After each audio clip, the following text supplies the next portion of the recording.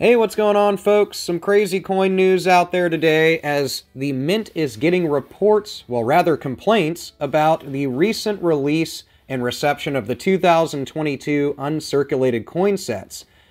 So a bunch of people are basically saying they're getting their sets in the mail, and all or some of the coins appear to have damage on them, but they're sealed sets. So these were sets containing 20 coins, containing folders with 10 coins each, that were struck at the Denver and Philadelphia mints.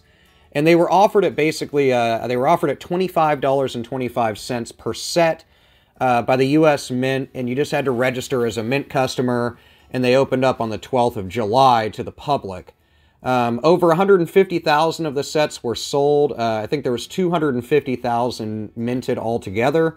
But nevertheless, people are reporting that they're receiving them with damage, and it looks like crimp marks around the coins.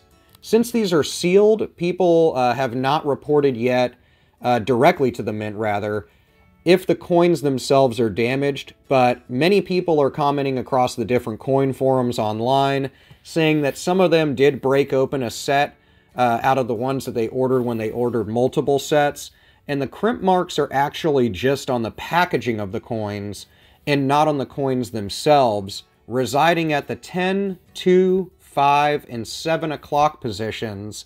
If you're able to use a 15 times magnifier, you'll see them really well.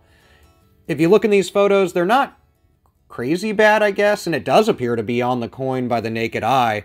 But nevertheless, after the Mint has taken so long to ship stuff out, having a lot of delays in shipping, I think that just adds to the issue with the folks that received what appears to be damaged, uncirculated sets.